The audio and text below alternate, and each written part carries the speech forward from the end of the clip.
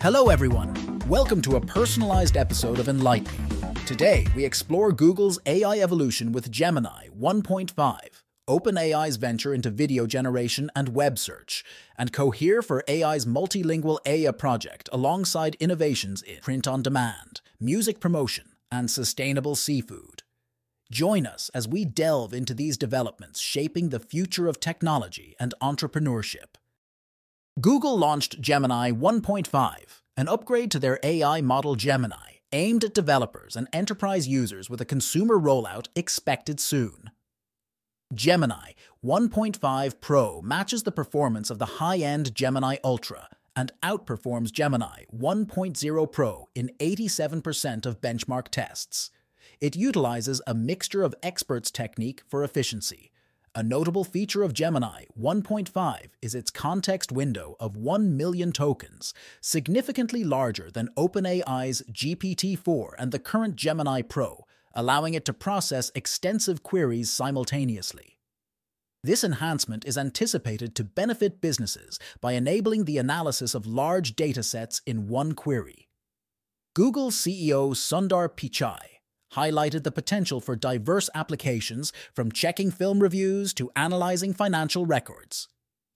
Gemini 1.5 will initially be available through Google's Vertex AI and AI Studio for business and developer use, with plans for broader access and a standard version for general users.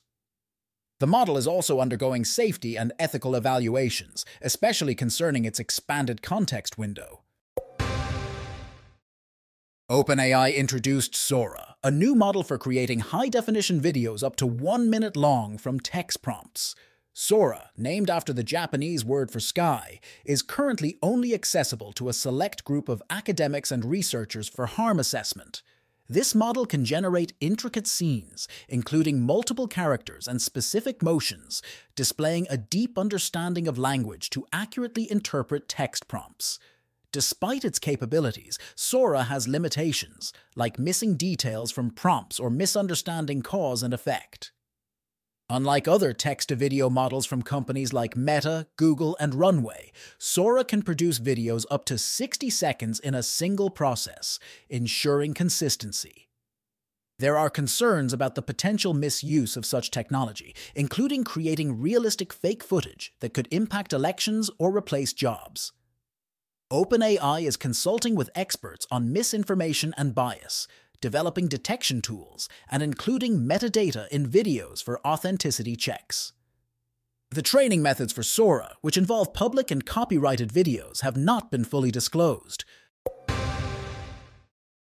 OpenAI is venturing into the web search arena to challenge Google Search with plans to develop its own search product. This endeavor, reported by The Information, could leverage Microsoft's Bing to some extent. Microsoft, OpenAI's most significant backer, has invested heavily in the AI firm. The specifics of whether OpenAI's search tool will be an extension of its AI chatbot, ChatGPT, remain uncertain. OpenAI has yet to comment on these developments.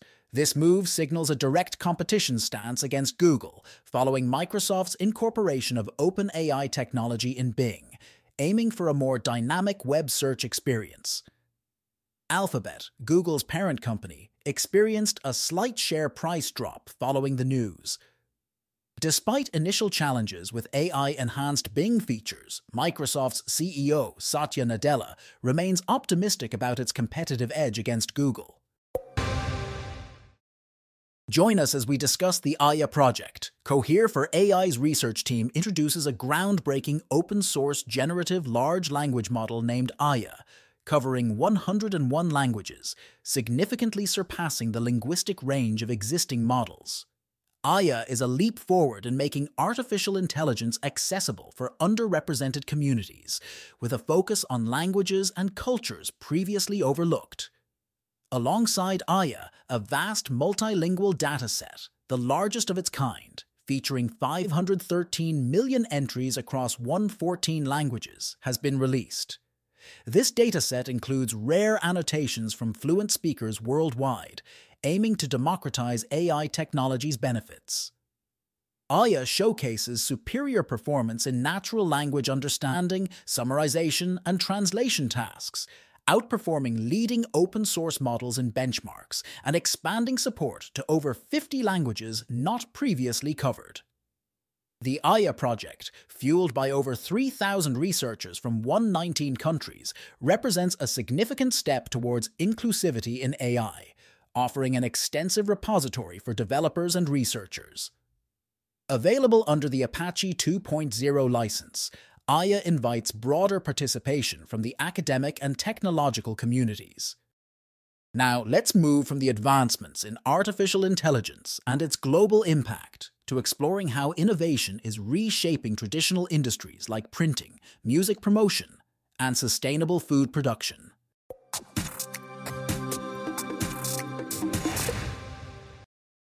Printify, a groundbreaking print-on-demand platform, revolutionizes how entrepreneurs create and sell customized merchandise.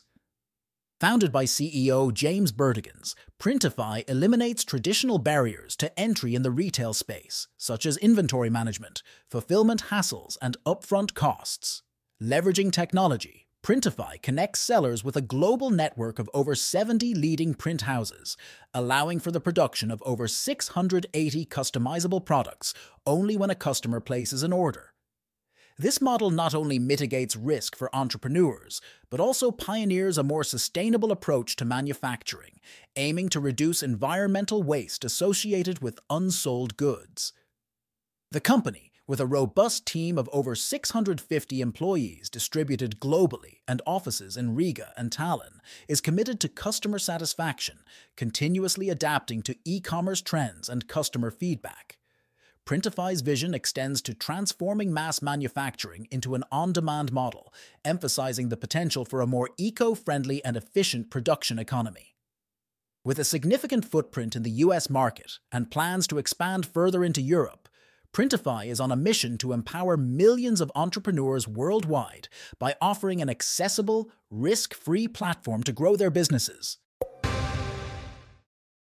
In the bustling world of indie music, where discovery can often feel like searching for a needle in a haystack, Groover, a Paris-based startup, emerges as a beacon of hope for independent artists striving to cut through the noise. Founded in 2018 by Romain Palmieri and his co-founders, Groover addresses the crucial challenge of music promotion by facilitating direct connections between musicians and curators. This platform allows artists to submit their music to curators who can offer feedback and potentially amplify the tracks they find compelling. What sets Groover apart is its unique business model, where the 3,000+ curators set their prices for listening to submissions. The revenue from these transactions is split equally between the curator and Groover. Impressively, if a curator doesn't review a submission within 7 days, the artist receives a refund, with 90% of requests being addressed within this time frame. Groover's approach not only aids musicians in navigating the promotion maze, but also benefits curators by streamlining the discovery of new talent and ensuring they are compensated for their efforts. This symbiotic relationship between artists and curators on Groover offers a fresh and artist-friendly alternative to the traditional, often daunting music promotion landscape. Let's now switch to the innovative Pacifico Biolabs, a Berlin-based startup that is pioneering a novel approach in the alternative seafood industry by utilizing fermentation to create whole muscle structures. Co-founded by Zach Austin and Washington Lagrono, the company stands out by cultivating a variety of microorganisms, including mycelium, to mimic the nutrition, flavor, and texture of whitefish fillets. What sets their fermentation process apart is the incorporation of side streams from other food productions, aiming to minimize food waste while tackling the infrastructure costs associated with large-scale fermentation. Their technology not only represents a sustainable alternative to traditional seafood, but also forecasts an economically viable future for a wide range of products, from chicken to mayonnaise.